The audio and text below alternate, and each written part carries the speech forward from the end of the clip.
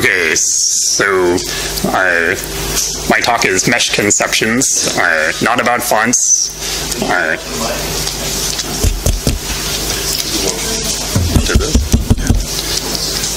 Is this is on? So like I said, not about fonts. I'm going to focus on a couple of tools that I've been working on the last 6 months or so. They're tools that are complex enough that they take a long time to work out bugs in. I want to have it as part of a larger goal of tool sharing, where you can use the same interface. It's too low.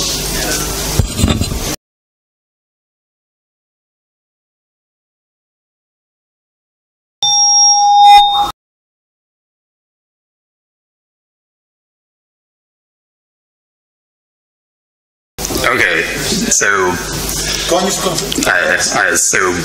I have a broader goal of tool sharing where you can use different interfaces in different applications. Kind of a great example so far is LibMyPaint, which is for like pixel brushes.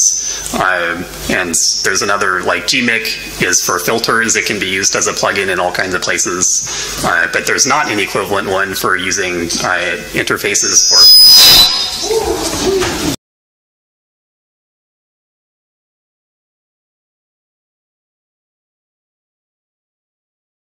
Microphone number 3. Is this one working? Can people hear? No. Hello? Can you speak up a little? You have to speak up. I'm feeling you. Just speak up a little. Okay. Can you hear me? Yes. Take number 57. Vector tools, blah, blah, blah. So let's see. Here's an example of, like, you have a certain set of tools. You have a particular goal in mind. You feel like you should be able to do something with your current tools, but you might not be able to in one situation. So you might work with your current tools to figure out, like hack together some combination of your current tools within one application that gets the job done, almost. So you might get part way, but not quite all the way. So you might just end up getting frustrated with using just the set of stuff that's in one particular program. But like, let's say you're familiar with this other program, and you know that other tool would be absolutely great to use in this other situation. It would be great to use that completely different approach in this other program. So this glue method is, of course, much better than the nail, like a single nail. I mean, that could come loose. Who knows? Jostle it around, but glue, much better. Anyway, so one of the tools I want to specifically focus on that could benefit from sharing are meshes. Meshes have become more popular in the last few years. Scribus, for instance, has point warping, where you can manipulate a mesh and warp points. It can do mesh gradients, but I have to say they're quite difficult to figure out that they are actually in Scribus, or how to use them. It's very difficult to get to.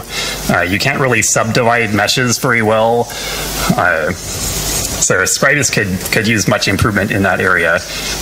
Meshes have been in the PDF specification for a long time, so the technology's been around for quite a while. So like all the math has been worked out. There's not huge barriers to getting these things implemented. It's more just a matter of being able to use things. There's also been meshes developed for Inkscape. We might hear more about that later, I'm sure. One great thing about that is that you start a mesh in the mesh branch of Inkscape and it adapts to the shape. That's great. The controls for it is, I think it's still kind of being worked out. Meshes can be quite complicated tools, and if you're able to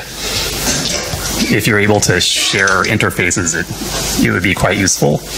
Gimp sort of has mesh, kinda, I guess. You can bend, just a curve bend. It's extremely difficult to use. It only goes in one direction. If Gimp were able to use something like a mesh transformation, that would be great. Let's see, can I do this with just one hand? No.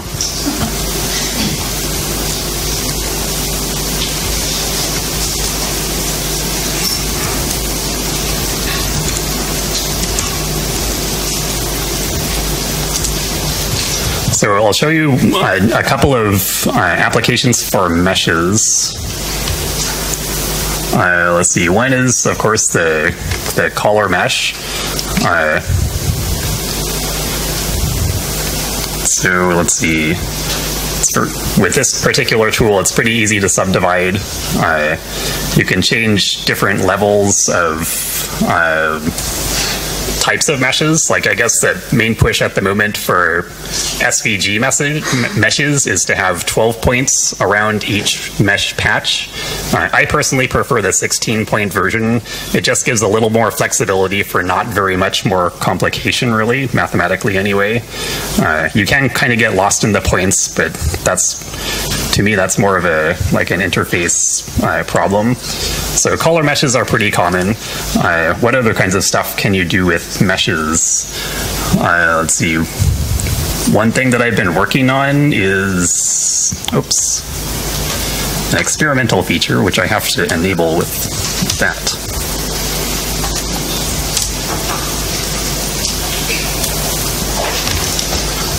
So mesh along path. So you can do something like that and have a mesh automatically map along the path. I was hoping to have an Inkscape plugin that does this same thing by now, but it's like many things that I didn't quite get done. That's unfortunately one of them before now. But I'm working on it. It would operate as an effect in Inkscape, not necessarily as a tool at this point. There's other kinds of ways to map the gradient to the mesh, either one gradient all the way along. And you see these caps are kind of pretty ugly on the ends. That kind of needs work. If you just want the basic outline, same sort of thing. With these, you can go back with the mesh tool and modify the mesh. You see all these millions of points there. That's kind of annoying, but you at least have the ability to do it. One problem with tool sharing is that you have to remember that it's best if you are able to remember what kind of object it came from, so you can go back and use that same tool. I kind of envision it as like a list of tool plugins. It might become difficult to manage the tools. Like in Inkscape, if you were able to group a bunch of tools and hide or show different tools that you want to use, that would be great. Most programs like Gimp, Scribus, or whatever, it's just a static list, and I'm not really aware of how to configure it so you can use it all that easily. So let's see.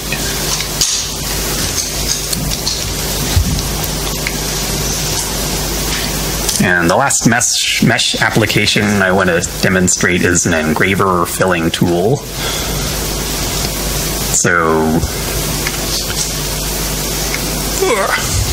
very difficult to do with one hand. Oh, thank you. So with this, you can use exactly the same mesh control points, then manipulate your mesh. You have all these lines. You can change the rotation of the lines however you want and the spacing of the lines. You can also, once you have the orientation of the lines like you want, you can change brush size by dragging around, kind of like in Krita almost, and then go back and make things thicker or thinner. I have many plans for this sort of engraving fill.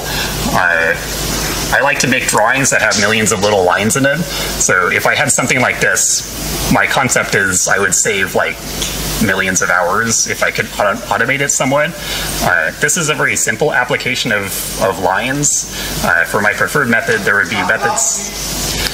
My preferred method of using a tool like this would be to allow merging of lines, so you have much more control over depth and spacing and all kinds of stuff like that.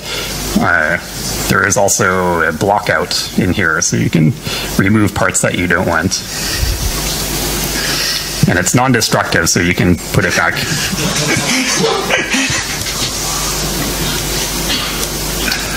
All right, so these are just some things you can do with meshes. There's all kinds of very precise distortions you can do. Meshes are great for mapping rectangles onto any other shape. Unlike, for instance, I personally find the cage warp in Gimp, it's great for like just sort of like moving around a puppet, but if you have a specific area to transform, I personally find it difficult to use, but meshes can do it quite well.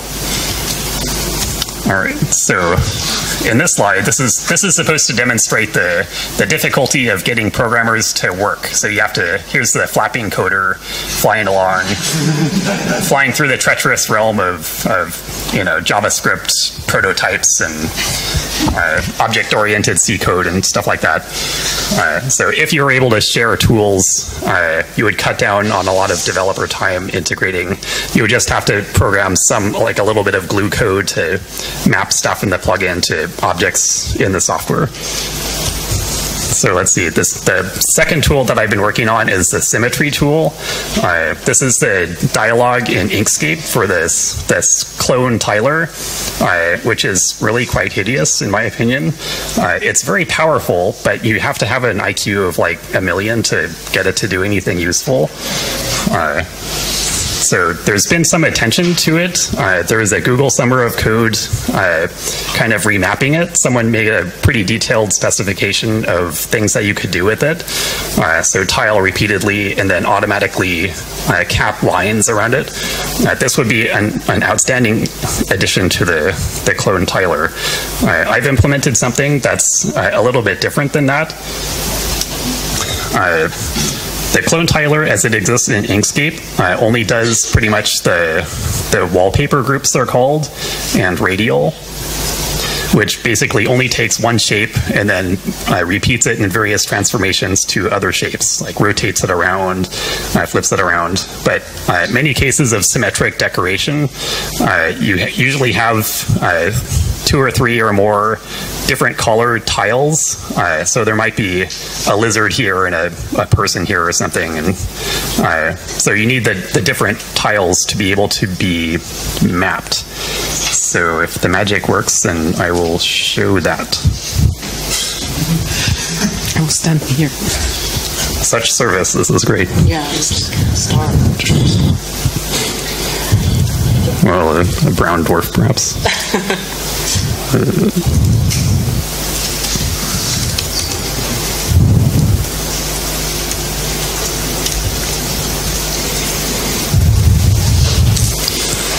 All right, so here's my tiling tool. Each tiling pattern has a base tile set. So this is the simplest one, that's called the P1 tile. If you resize that, if you activate it, it renders in this kind of green area. This is just a boundary. Ultimately, that'll be an arbitrarily shaped boundary, but it's sort of loosely, if something is inside there, it gets rendered and it repeats based on the position of your base tile. Now you can take other images, for instance, this dashing anteater, giant anteater. If you place it in the cell, and it can just repeat like that.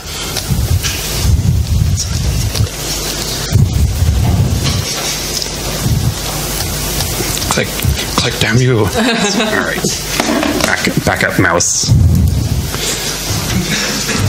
All right, so if you select another tiling pattern, take your image and put it down, then remap, and it magically transforms everything, and sort of a neat pattern in the image anyway, but you can do stuff like that. Let's see, let's take another case where it's well, let's do this one. So this one's a much larger pattern.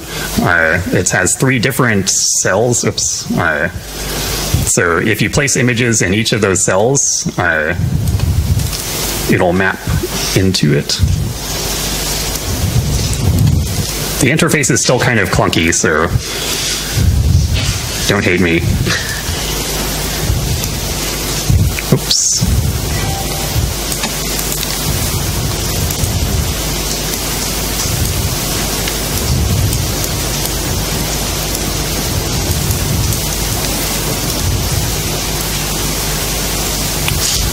then select the blue one. Now you can do something else. There's the monument to Franz Kafka and rocks in the Czech Republic.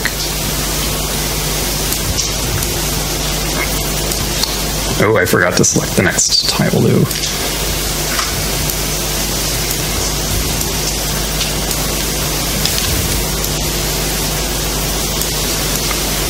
So now if you place your images all in the base pattern, it magically maps them all into a specific pattern. Using a base tile system like this allows you to use the same interface for kind of recursive patterns also. For instance, this spiral one. So if you take your anteater, and you don't have to use an anteater, it's preferred if you have one. So if you place it in there, this is a recursive pattern, so it rotates it slightly and zooms it back in. So it's very adaptable. You can have different repetitive paths, so you can have trees kind of branching out. I do not have a specific example for that right now, but it is possible. So that's kind of where I'm coming from. I would love to use these tools in other programs. The screen renderer and Laidout is really crappy. I don't know who programmed this crap, but in other programs it might be better. So it's good to focus my energies on stuff that I like to do, and then just use it in things that are have a lot of expertise in, like Inkscape or other renderers to get things done. So here's a slightly more worked up version of using the tiler. So this is two tiles patterned on top of each other. The nest is sort of one group of stuff patterned around, and that's the spiral just going all the way down. So if a project is out there and that wants to implement some kind of tool sharing, please let me know. I would love to talk to you.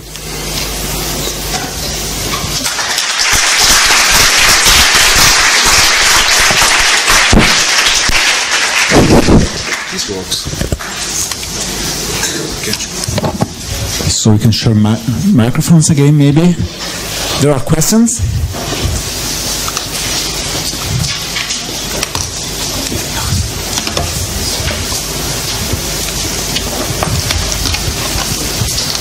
Yeah, I wonder if you would like to use it in Inkscape, why do you develop it for your own tool? Mainly because I am intimately familiar with all the innards of Laidout. It's much faster for me to do something in Laidout. I've been trying to rehabilitate the summer of code stuff in Inkscape just to learn the internals, but it's very slow going. It would be worthwhile for me to know that stuff, but it's a huge code base in itself. Mainly it's just easier to develop it there. I'm not tied to very many dependencies. If I have some other artistic need that comes up, I can just focus on that. Since I don't have a lot of users that complain about every single change in the interface, it allows a lot of freedom, I guess.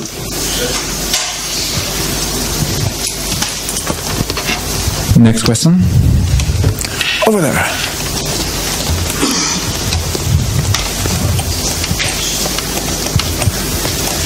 Do you have a file export in Laidout? What type of file format could I get? If I wanted a design from you, how could I expect it?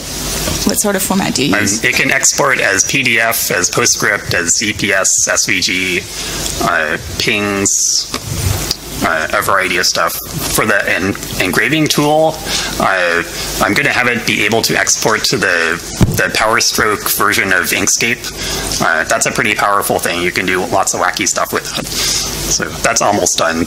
One of the things I didn't quite get done before today.